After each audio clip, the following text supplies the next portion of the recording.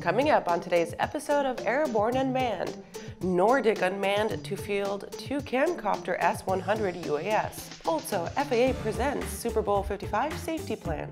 And if the FAA and Elon make up, there could be a Starship launch. Welcome to the Aero-News Network's Airborne-Unmanned program, a weekly news program covering all things unmanned in partnership with AVSI, the Association for Unmanned Vehicle Systems International. Hi, I'm your host, Kimberly Kay. We have a packed episode filled with the latest news, so let's start with Nordic Unmanned to field 2 Camcopter S-100 UAS. Nordic Unmanned has acquired 2 Camcopter S-100 systems, with the first delivery last week and another joining in Q2 2021. The acquisition comes after successful sulfur sniffer operations in Denmark and France. The Camcopter S-100 was also recently operated for the world's first full-scale offshore UAV cargo delivery to the active oil and gas platform TSOA in Norway. These operations were both carried out by Nordic Unmanned and Schiebel. Schiebel and Nordic Unmanned are both under contract with EMSA to fulfill its remotely piloted aircraft system services, Nordic Unmanned specifically for maritime pollution and emissions monitoring.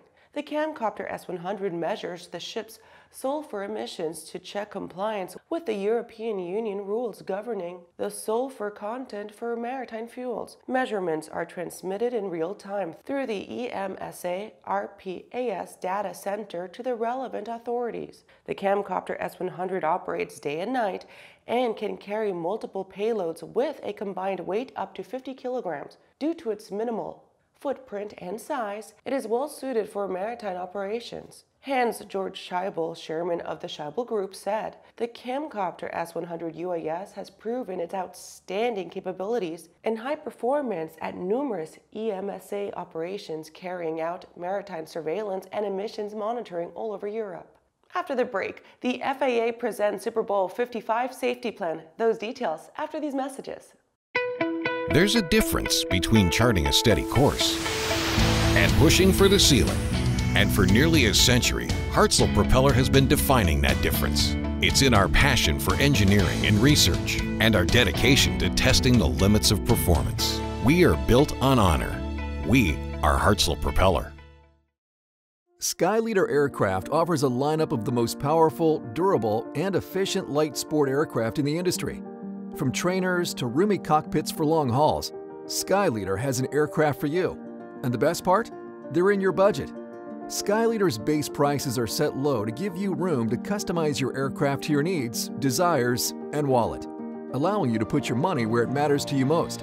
Visit flyskyleader.com today to learn about our aircraft, customization options, and chat with the team. Swift Fuels proudly introduces the Forever Avgas STC. One simple upfront purchase entitles the Forever STC certificate holder to receive all current and future Avgas STCs that the FAA issues to Swift Fuels. The best part? It's priced today at only $100, and the prepaid certificate never expires. Get your Forever Avgas STC today at swiftfuelsavgas.com. Welcome back. In the next Unmanned Minute, let's take a brief look at a few of the shorter stories that are making the rounds of the unmanned vehicle communities. Wingcopter has secured $22 million in Series A funding. Wingcopter reports that they will use the funds to strengthen its position in drone-based logistics, with a special focus on healthcare-related applications, including the distribution of COVID-19 vaccines. The current model, the Wingcopter 178 Heavy Lift, provides both one- and two-way delivery, covering distances of 120 kilometers. It can accurately lower a package through a winch mechanism or land at the point of destination and return to its origin with a new payload. uAvionix announces TSOA authorization for tailBeaconX Mode S ADS-B transponder. uAvionix has received FAA TSOA for its tailBeaconX 1090 MHz ADS-B out transponder. The integrated device, which replaces a rear navigation light, includes and combines transponder ADS-B out, SBAS, GPS, and rear LED position light. tailBeaconX is Ariane compatible and is designed as a globally compliant, easily installed ADS-B out solution for general aviation and urban air mobility. meeting current and future 1090 MHz ADS-B mandates. General Atomics Aeronautical Systems has been selected by the Air Force Cycle Management Center to support the Skyborg Vanguard program. Skyborg will become the foundation of artificial intelligence, machine learning, autonomous capabilities for a family of future USAF unmanned combat aerial vehicles. GA-ASI President David Alexander says our ongoing investments in advancing unmanned systems over the past 30 years provide a critical advantage for fast-tracking development time and reducing overall program risk.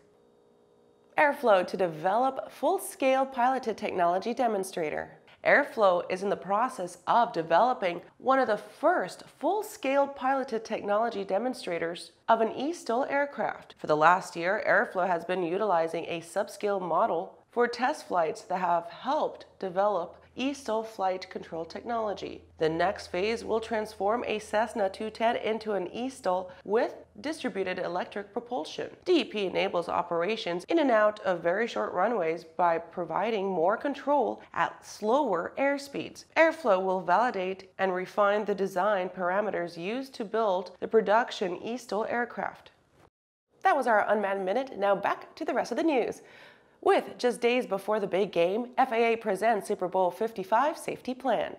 The FAA is working with federal, state, and local law enforcement agencies, the aviation community, and the National Football League to ensure safe, secure, and efficient operations before, during, and after the Super Bowl 55. The Super Bowl will be held on February 7th at Raymond James Stadium in Tampa, Florida. The agency is planning for hundreds of additional takeoffs and landings and aircraft park at Tampa Bay airports during Super Bowl week. Special procedures, including TFRs and a no-drone zone, will limit flights around Raymond James Stadium before, during, and after the game. The game day TFR will go into effect at approximately 5:30.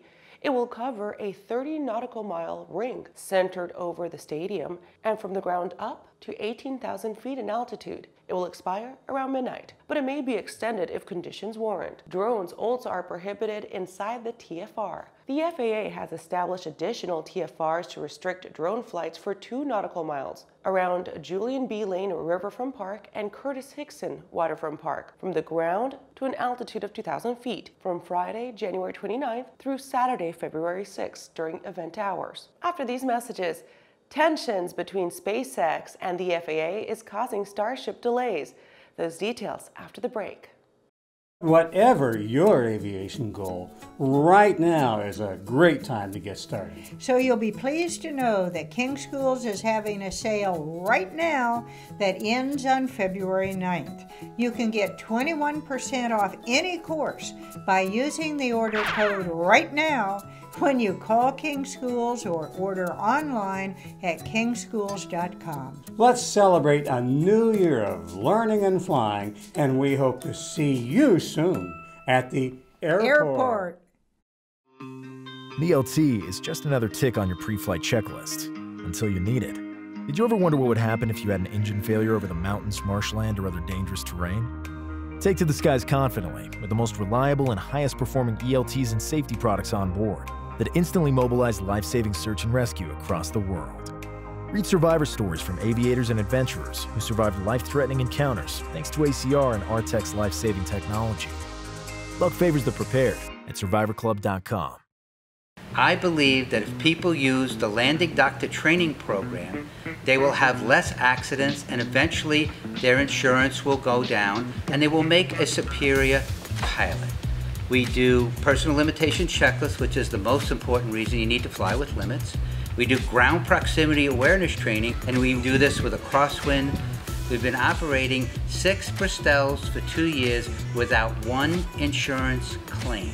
The Landing Doctor program is working, and you're going to hear more about it. Welcome back. If the FAA and Elon make up, there could be a Starship launch. The aviation and aerospace world, after witnessing some amazing flying during the almost successful test flight of SpaceX Starship SN8, is waiting for the SN9 to do its thing, if the FAA will let it. Sparring between SpaceX and the FAA has reportedly canceled at least 2 launch attempts, and Musk is not happy about it. Unlike its aircraft division, which is fine. The FAA Space Division has a fundamentally broken regulatory structure.